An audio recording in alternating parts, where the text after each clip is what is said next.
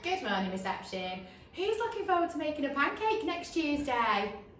I certainly am.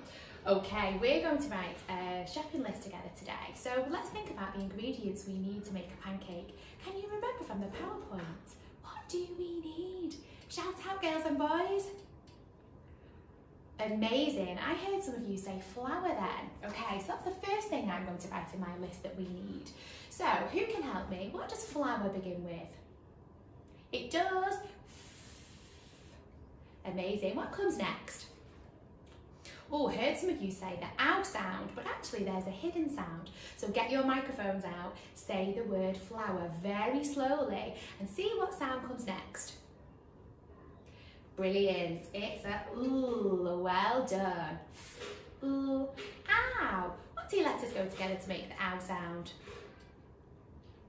You're right, girls and boys, it's this. So we write our ow sound like this in reception.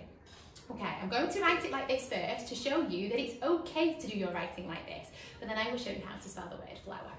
So, ooh, ow, what's that last sound? It is, well done, flour. Now the word flour is actually spelled like this, girls and boys. So it's okay to use the sounds we know, and if your child is ready, parents, you can show them how to spell it correctly. Okay, well done. I'm going to just rub this one off for now. Well done. We need flour. What else do we need to make a pancake? Brilliant. We need eggs. Egg.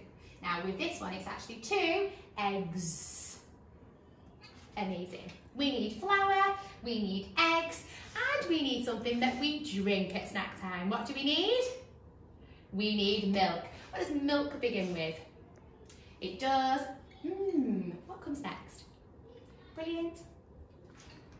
Great. Lots of you have just shouted out the k sound, but something comes before the k. Sound it out very, very carefully. Shout out that hidden sound. Amazing. Ooh, milk. Milk. Well done, girls and boys. The 3 here are the main ingredients to make a pancake. So we need those to make a pancake. Now we need to think about the exciting part. What do we want on our pancakes? You get to choose 2 toppings at home to have on your pancakes. This is a really tricky decision for me. I think I'm going to have lemon juice. Okay, girls and boys, can you help me sound out lemon juice? So it's 2 words, lemon juice. Here we go. I heard you say, ooh. What comes next? Ooh, well done. Lemon. Well done. Now, juice is trickier, so it's okay, reception, to use the sounds that you know when you're writing the word juice. Most of you would write it like this. Ooh. So what 2 letters make the ooh sound?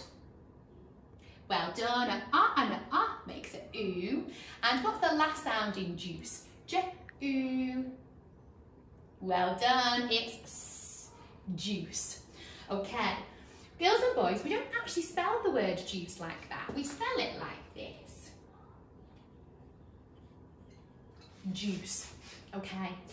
So it depends where you're at with your development, but this is okay. So you're using the sounds you know. That is okay in reception. But girls and boys, you might be ready to learn how to spell the word juice correctly. Well done. So I'm going to have lemon juice, and I'm sure my second topic is going to be really popular with the girls and boys at home. I'm going to choose chocolate. Chocolate chips. Here we go. Now chocolate is a really long word with lots and lots of sounds in it. So let's have a go together. The first sound, ch. What 2 letters go together to make a ch sound? Well done, girls and boys. Here we go. Ch, ah, k. So curly K, ah, ooh. Now the A, we know how to write an A like this, and then we would finish it off with a t. But actually, girls and boys, it's actually a split digraph in the word chocolate, and you will learn this when you're in year 1. So chocolate is actually spelled like this. And these 2 letters work together to make the A sound, but they're split up, so that's why it's called a split digraph. Okay, girls and boys, let's have a look at the things I've written on my shopping list. I need flour, eggs, milk, lemon juice and chocolate. Not finished it off. I want chocolate chips. Chocolate, again, chocolate chips. Okay, girls and boys, it's now your turn at home. Can you write a shopping list?